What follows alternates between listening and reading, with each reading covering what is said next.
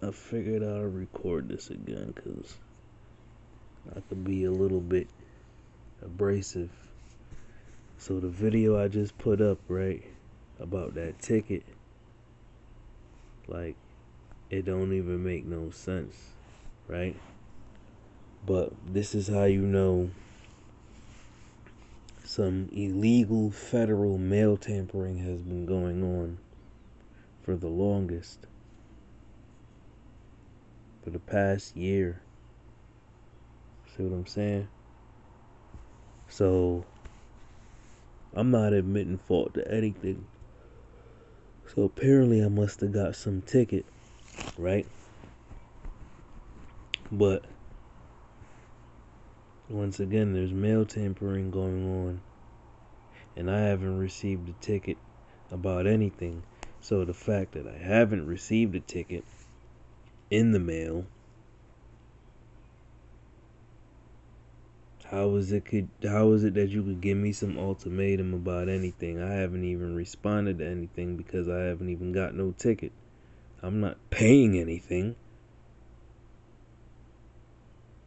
Mind you, I haven't even been driving for going on 13 months.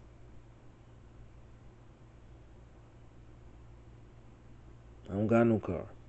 So, like, how you trying to suspend my license when A, I have no car, B, I'm not even working right now because people keep playing with my whole employment situation, and C, once again, how is it that you got this email address, bruh? How y'all got my email address? I never gave y'all this email address. So this is how you know my prick is in somebody's mouth.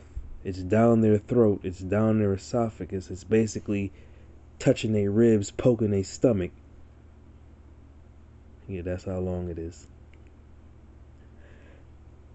But this is the second situation, maybe third situation in over 2-3 weeks.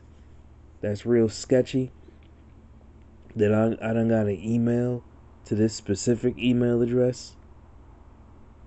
Come on, man. Take my prick out your mouth, man. Seriously. Y'all some sick individuals, man. When I find out who's doing what, yo.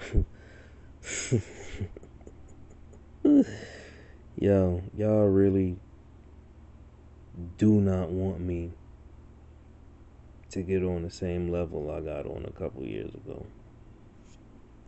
I'm telling y'all now, y'all don't want that smoke. Stop playing with me, bruh. Stop playing with me.